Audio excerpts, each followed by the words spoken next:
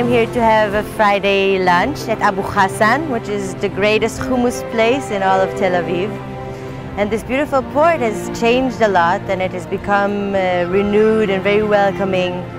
And it is a cultural gathering, a cultural pit, where you can really feel coexistence. So you see Arabs and Israeli Jews working together, and both working together here and walking around. It's actually a fisherman's port, still active. You can come here and see in the morning. If you come here in early in the morning, you can see still the boats coming in and bringing the live fish and crabs and whatever they catch of the day. And you have nice fish restaurants that you can eat really fresh. It is definitely trendy. It is very trendy and funky and very upcoming. New artists are coming and exhibiting their art here. There's recycled art, there's all kinds of very interesting spaces, old fabric houses that are being transformed into public spaces of restaurants and bars.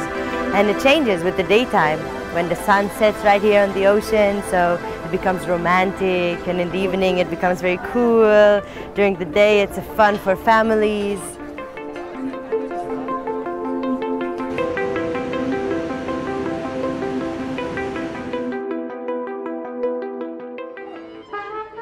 Jaffa is amazing. It's so beautiful. It's on the beach. It's very safe. It looks like it's been unchanged till Napoleon tried to conquer this place. It's got a very nice atmosphere of old and new, Arabic and Jewish, international cuisine. And it's just a nice place to hang out, see the boats, eat some nice mezettes. It's all good, it's all good. It's 2 minutes from the center of Tel Aviv, where it's busy, hectic, people are honking, and you have all this beautiful, beautiful nature that God made us.